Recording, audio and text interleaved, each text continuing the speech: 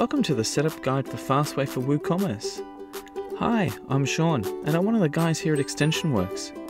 Today, I'm going to step you through the installation and activation of your new Fastway plugin. I'm going to assist you in doing your configuration, and then we'll look at how to test for some rates. And then last but not least, I'll step you through some of our frequently asked questions.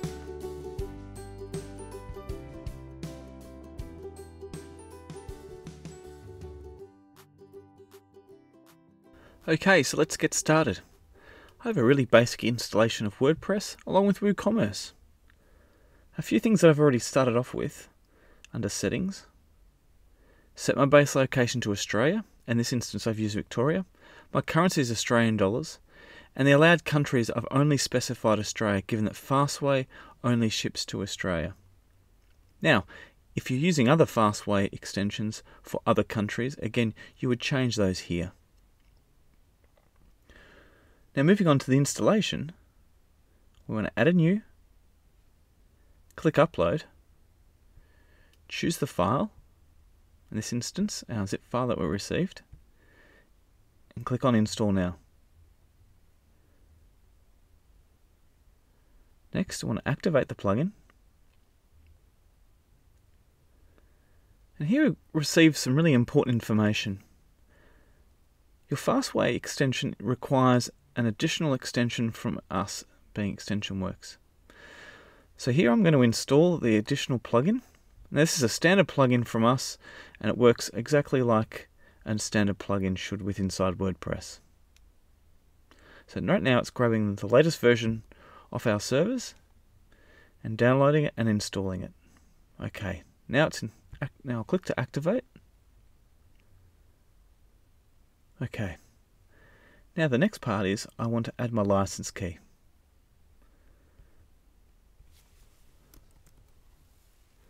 And click on activate.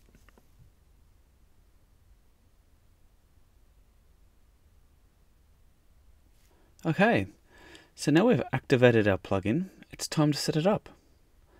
Let's head to WooCommerce, Settings.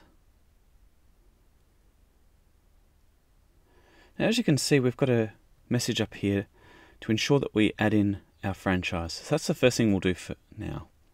So click on shipping.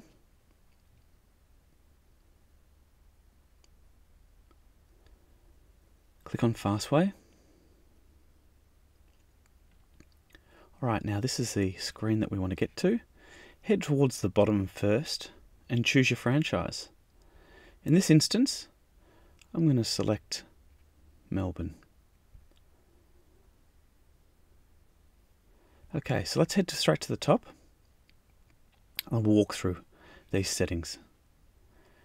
We want to ensure that we select our specific countries, similar to the front of what we did before. So we'll select Australia. We don't need debug on, but we'll come back to that later. A handling fee. So it's up to you if you want to add one or not. I might actually add 5% in this instance. And I'll apply it to the cart as well.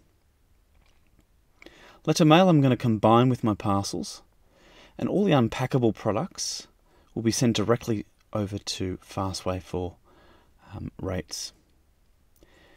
I'd also suggest leaving the packing method the similar as we've said here is box packing. Here's some pre-populated boxes that we've already put in. This should come stock standard out of the box like this. We'll also add another box in again just for demonstration purposes.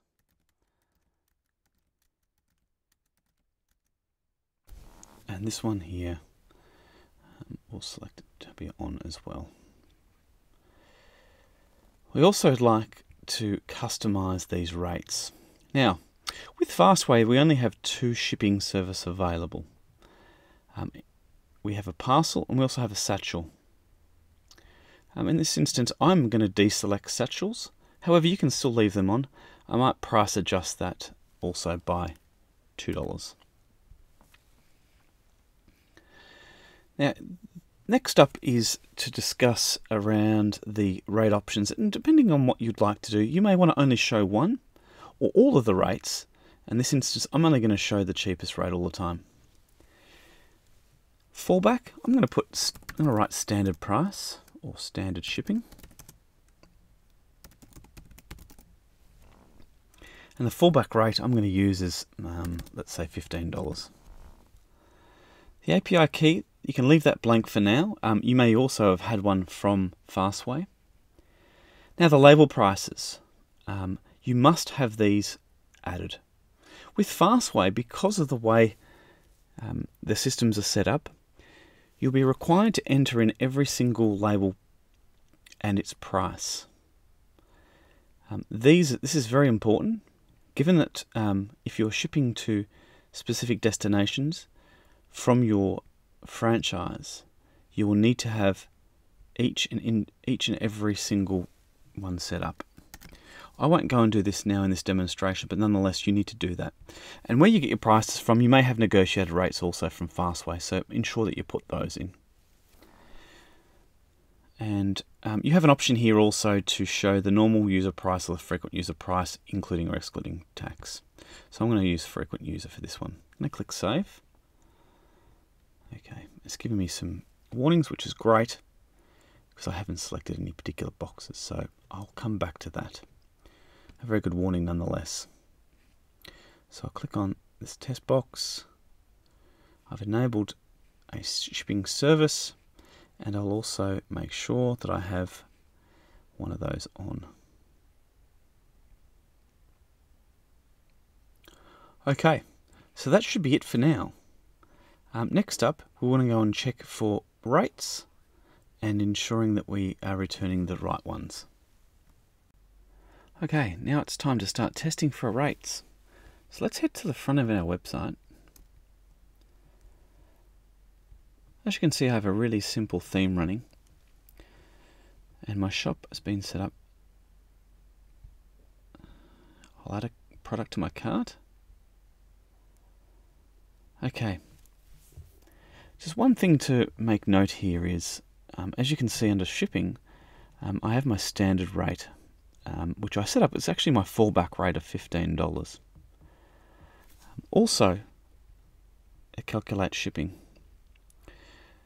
We would highly recommend that you don't enable this, because this will confuse customers, because your rate is actually not being shown, it's using a fallback rate.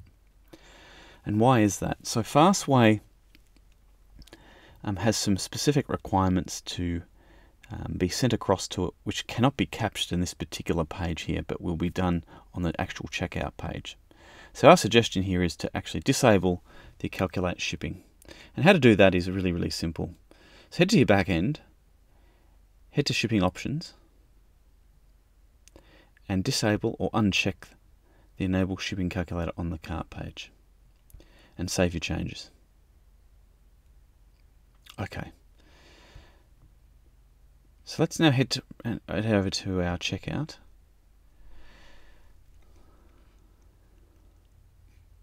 I'll just populate some things in here.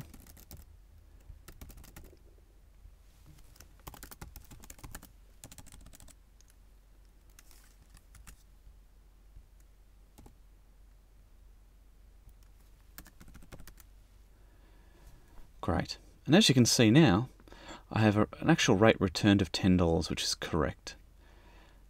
That label price has come from in here, which is our $10 brown label price. And finally, I'll provide links to our 3 most commonly asked questions, which are: why do my rates seem so high compared to my online pricing? Also, how do extension works go and pack my items? And last but not least, the most common one actually, really, is dimensions and weight must always be added to your products.